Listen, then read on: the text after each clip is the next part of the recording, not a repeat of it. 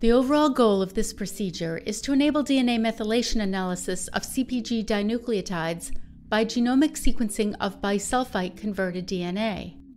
This is accomplished by first denaturing the double-stranded DNA so that the bisulfite conversion reaction can take place. The second step is to convert all of the unmethylated cytosines in the genomic DNA to uracil by bisulfite deamination. This reaction involves three phases.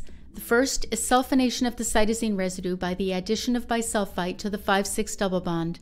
Secondly, hydraulic deamination of the cytosine bisulfite derivative produces a uracil bisulfite derivative. And thirdly, removal of the sulfonate group by alkali treatment results in a uracil residue. Next, the target region is amplified by bisulfite conversion-specific primers and PCR amplification. The final step is cloning and sequencing of the PCR product to give single nucleotide resolution for methylation across the DNA molecule. Ultimately, results show DNA methylation of CpG dinucleotides in genomic DNA through exploiting the increased sensitivity of cytosine versus 5-methylcytosine to bisulfite deamination under acidic conditions.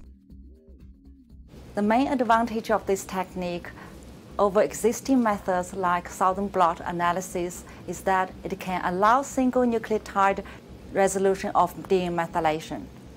This method can help answer key questions in the epigenetics field, such as the role of DNA methylation in human diseases like cancer.